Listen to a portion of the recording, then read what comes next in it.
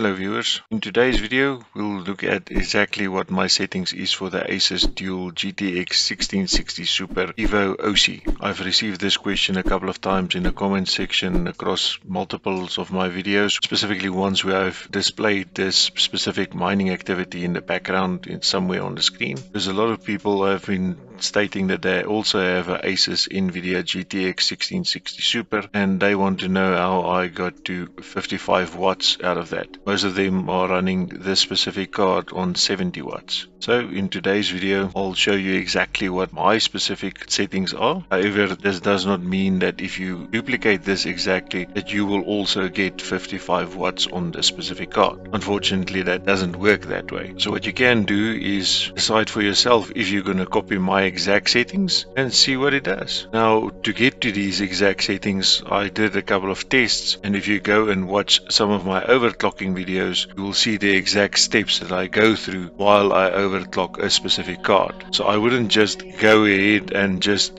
slap in any overclocking settings without following those exact steps. But you guys asked for it, so here it is. So this here on top, this is my T.Rex Miner folder, and I just made a copy of this one, the current one that's running on the side here, and I renamed it the 1660 Super ASUS just for this specific video, and so I can play around with this while the main one is still running here on the side. So if you look at it here, you will see the first section of the bat file of the T.Rex Miner. This is the way that you have to edit the first section if you want to run it in administrator mode. Now, if you're going to put in some of these settings here underneath, you would need to run it in administrator mode, otherwise it would not work. So this is the exact file path of where the T.Rex Miner executable file is. If you look here at the top, it's looking for that exact file over there. So on my specific rig, this is in the C drive under users. Rig Intel is the username that I have for it. It's in my downloads folder, and it's currently running on version 0.20.4. I'm sure there is a later version out there currently, but this one works fine for me. I haven't changed that at all. So that is this exact file path over here. And I also put it in asterisks over there so that it understands that this is a full string here. Sometimes it depends on which programs that you use. If you don't have the asterisk in there, or if you have specific terminology in here, the way that you maybe structured your file or something, it would not work. So I just put in the asterisks over there, and that way it's safer and it works, and it understands that that is an exact file path. So currently it is running on the EThash algorithm. This is the server that it's pointing to, which is still the ethermine.org server. So just for an update also on my mining pools, for those of you that are interested, I'm first going to keep on going to ethermine.org. Yeah, I've stated in previous videos that I'm going to change to, for instance, 2 miners or some of the other pools. I will still change to them and go and test them. However, I thought it would be best for me to have a bench or something to compare it to. For a couple of weeks, I'm going to stay on ethermine.org, and then when I have something to mark the other pools against, once Ethermine changes their payout policy, then I would go to the other pools and then compare it, which I will also make follow-up videos for you on that, explaining exactly what their fee structure is. So, and the next one, this is my wallet address that I'm mining to. So over there you would have obviously your wallet address in there. Don't mind if you put my wallet address in there, you can do that. That will give me a bit of extra crypto, but you need to put in yours over there. And over here would be the password. Ethermine.org doesn't require a password over there. And then this is just the name of the worker that I have. Now here we get into the advanced settings. So this first one, --dag -build-mode, and then it is the sequence of the GPUs. So over here you can see in GPU 1, or the setting there for that one is 2. This is the ASUS NVIDIA RTX 3060 Ti, which I'm running. This is not the LHR, this is the one that was before the LHR, which is why I'm getting the 60 megahashes per second over there. Now in T.Rex Miner, the research that I did on this specific setting states that it's better to put a 2 over here if you, for instance, running that specific card, a 3060 Ti.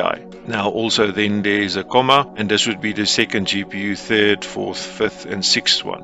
So this specific setting for this specific card for the ASUS NVIDIA GTX 1660 Super or DAG build mode is set at 0. So it actually bypasses this or doesn't do anything with this. So you probably wouldn't need to put it in here if you're only running that specific card over there. However, you guys asked me exactly how I get to that 55 watts. I don't know if this influences it at all or it doesn't. So it's up to you if you're going to decide to put in that build. Might not do anything. It might do everything. So the next setting that we have here is dash fan, and that is 55 is for the first one because the 3060 Ti runs a little bit hotter than the other ones, and then it is the fan speed for the rest is all 50 50 50 50. Then the power limit across the board, or dash PL, that's for the power limit, that across the board on all 6 the GPUs I set at 90. The reason why I set it at 90 will become clearer once I explain the next one. So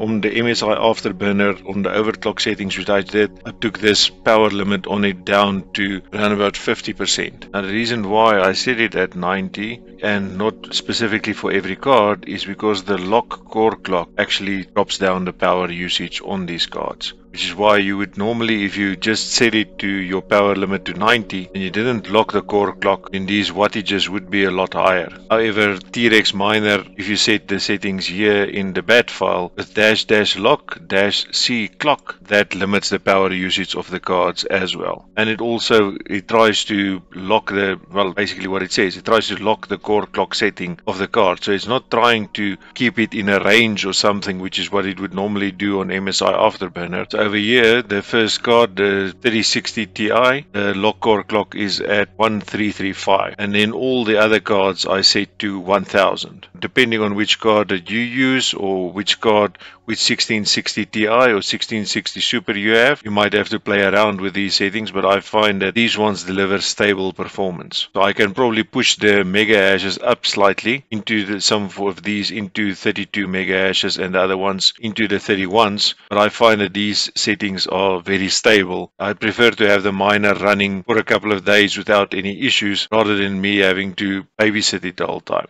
Then the last setting that I've set in here inside the bat file is dash M clock, which is your memory clock. And your memory clock for the 3060 Ti I set at 1150. For the two 1660 Ti's I set them both at 1000. Then the first 1660 Super I have, which is the MSI one, that I set at 800. And then the other two 1660 Supers, which is the Nvidia and the ASUS, are both at 950. And that is your full bat file here explained, all the settings that I have specifically for that. Now if you look on your screen, then you'll also see this is the specific card that I'm talking about. There's the back side of it, and you can see the risers that I'm using there, and all the lights are on there, and you can see that the power is plugged into the 6-pin to provide power to the riser. There at the back you can see that it's an extension cable that I have in there, and it goes down all the way into the breakout board, which is connected to the 750 watt HP power supply.